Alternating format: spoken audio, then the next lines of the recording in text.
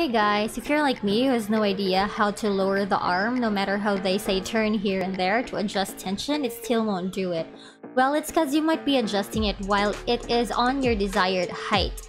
Took a while, but a simple solution that wasn't emphasized enough is you gotta adjust the tension while the arm is exactly on a horizontal position, a straight horizontal. If your monitor is lighter, then you would need to push it down. Remember, not on your desired height, but push it down on a right straight angle, then start turning the key clockwise to the right, or like the clock. As you keep turning the key, you would feel as you go that you would not need as much force as when you started.